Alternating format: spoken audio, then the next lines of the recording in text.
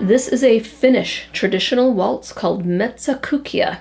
My band has played this waltz for years and I just love it. And it's simple, but it's so listenable and it sounds minor and kind of gypsy.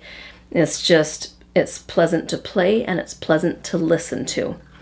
So I hope that you will like it. In the Waltz Book Volume 2, which is what version I am playing, he says if you go to Ruthie Dornfield is quoted as saying, if you go to a festival in Finland, you'll hear this tune played 1,000 times a night and you'll learn to hate it.